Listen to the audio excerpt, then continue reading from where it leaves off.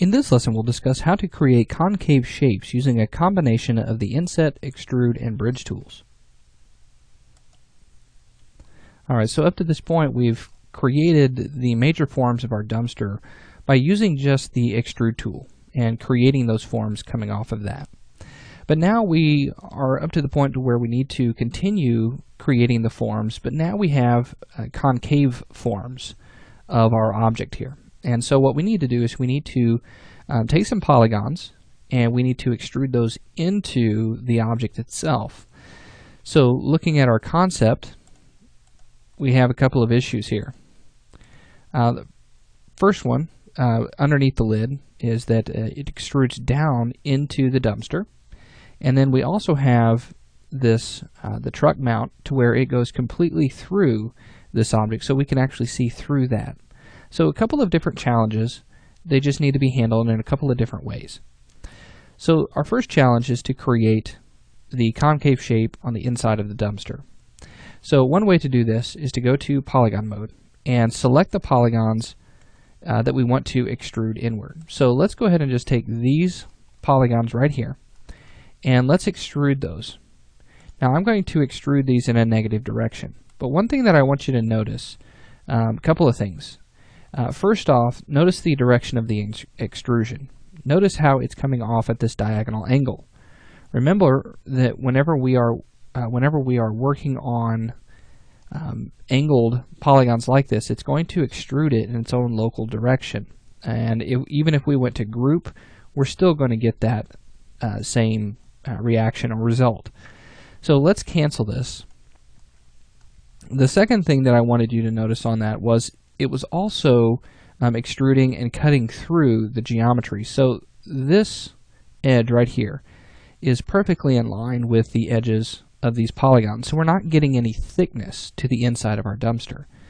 So what we need to do is we need to create a little bit of a rim to this. Okay, now a little bit more of a rim than what we have here. So a way that we could do this is we could use the inset tool. Now the inset tool, what it does is it takes the groups of polygons that you have selected and creates another group of exactly the same thing on the inside of those. So if I take my amount up, you can see that we are creating a new set of polygons here.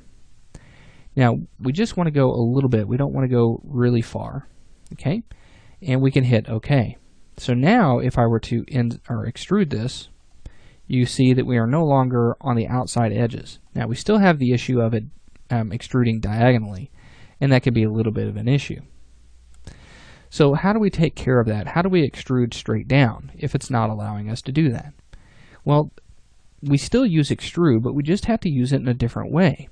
So if we hit our extrude settings, instead of using a negative direction, let's just type in 0.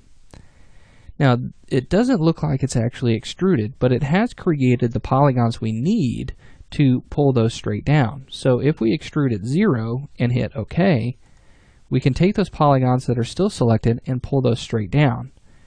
Now let's make sure that we have our constraints turned off really quickly.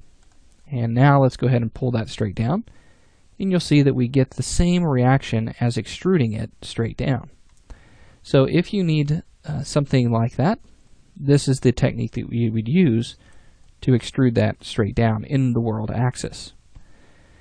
So let's pull that down. Now the other issue that we have is we can extrude this, but we want to be careful that we're not going through the model like so. So if I hit F3 to go back to our shaded view, we can see that it's sticking out the bottom there.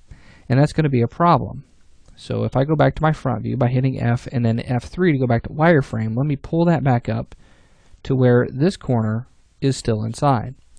Now the other issue that we have is that it's not level. Okay, we need it to be straight across like so. So how do we do that? How can we get that to be correct and to be flat? Well, we could use the make planar, or we could select the vertices on that line and we could use the scale tool, which we've already seen. But let's go ahead and use the make planar. Let's hit the Z direction, and that should flatten that out perfectly.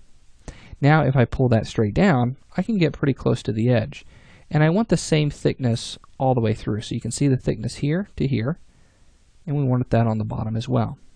So let's turn off polygon mode, and let's hit P on our keyboard and then F3 to turn on our shaded view, and we've created a concave shape. Alright, so we've learned how to create that rim using the inset tool.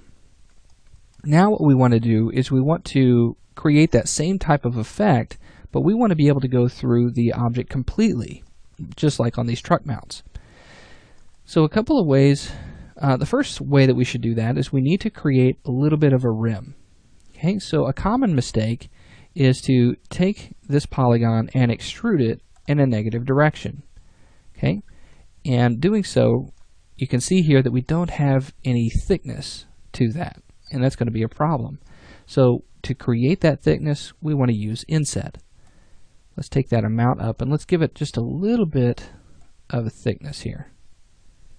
Let's go to something around like 0.7, and then we'll hit OK. Now we've created that thickness here, but we didn't do that on the back side, so we want to make sure that we match that. So let's use our settings, and it should keep our previous setting that we used there. And we also need to do that on the other side. Now let's select both of those at the same time by holding down Control and using the inset settings, still the same number, and hit OK.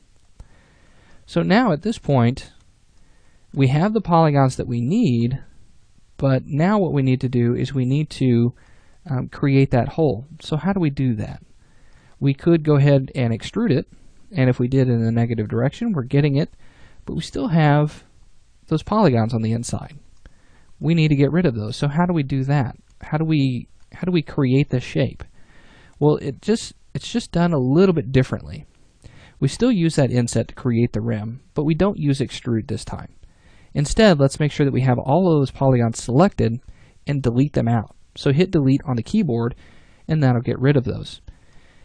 Now, it looks correct, but there's still a problem. We're looking at the back side of these polygons right here, and that's not good. What we need to do is we need to create polygons that bridge this gap. So a way that we can do that is using the bridge tool. So looking at this, I have borders. So if I select this border and that border on the back side, I can come down and use the bridge tool. So let's use our settings and open that up. Now by bridging that, you can see that we've created some polygons that bridge from this border to that border. We can set up our segments. So if we want multiple segments in there, we can set those up. We could even adjust twist and angles and things like that, but this is not absolutely necessary at this point. We just need a single bridge from this border to that border. So let's hit OK, and let's do the same thing on this side. Let's select both of those borders and hit bridge. Now this time we could just simply hit bridge and it will create that for us. Alright, so now we've created a convex shape that goes completely through this object. Alright, so now that we have our negative forms, our concave forms, now what we want to do is we want to move on into our next lesson, where we're going to start building out some more of those finer details. So we're still going to continue on with these concave shapes, but now what I want to do is I want to show you a different tool called bevel that will create a nice extruded edge or a nice extruded shape, but gives us a little bit of an edge and it kind of softens the overall extrusion itself. So we'll get started with that next.